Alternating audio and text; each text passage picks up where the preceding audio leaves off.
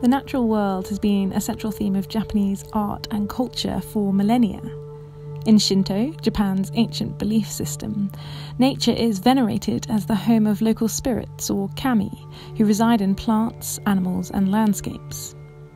Seasonal rhythms such as the Lunar New Year and harvest have long structured life around festivals and ritual offerings. When Buddhism became the official religion of the imperial court in the 8th century, ideas of impermanence and rebirth mingled ever more closely with this keen appreciation of the natural world. Many Japanese artists have explored these themes by depicting the changing seasons across a single object or landscape. This embroidered folding screen does exactly that. Each of the 4 panels represents a different time of year. The silvery crane in shining flat silk alludes to winter. A pheasant and peacock indicate spring, while peony and the bright kingfisher denote summer.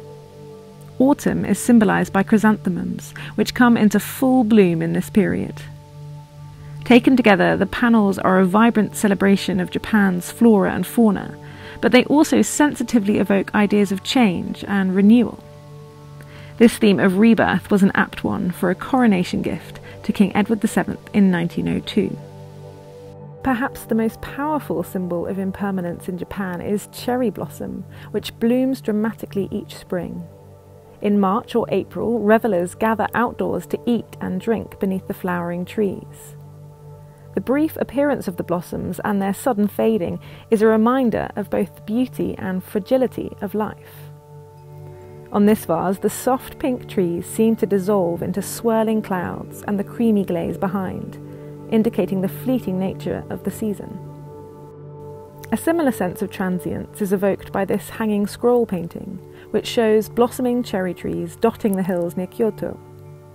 The springtime freshness is reinforced by a bright mount of gold and green brocade, but the flowing water and clouds of mist remind us that time is passing. Seasonal paintings like these were once hung by wealthy samurai in dedicated alcoves called tokonoma, where they could be admired by guests. The changing displays also incorporated seasonal flower arrangements. Together, they invite the changing landscape into the architecture and rhythms of the home. In the decorative arts, Japanese makers have perfected specific techniques to depict the natural world with delicacy and detail. These bronze vases are inlaid with an array of fruits and flowers. Each surface has been carefully varied to achieve a high degree of realism. The lemons are textured and stippled, while the persimmon fruits are highly polished. The lychee have meanwhile been created with a complex pattern of gold and copper alloys inlaid together. Some areas have also been delicately patinated or discoloured to suggest natural decay.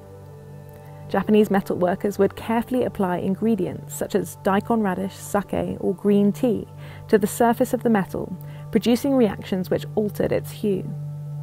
The result is a lifelike, engaging rendering. By contrast, highly stylized plants and flowers have long been used in Japan on family crests or heraldic badges called mon. The symbols were designed to be instantly recognizable, and so they present the natural world in bold, simplified form. Emblems range from wisteria, hollyhock, and plum blossom to geese, rabbits, and mountains. Among the most famous is the 16-petaled chrysanthemum, which was adopted as the symbol of the imperial family at the turn of the 13th century. It represents purity and long life because the flower blooms for an extended period. Diplomatic gifts from the imperial household, like this sword, often bear this crest, indicating the official nature of the commission. Together, these works provide a glimpse of the centrality of nature to Japanese art.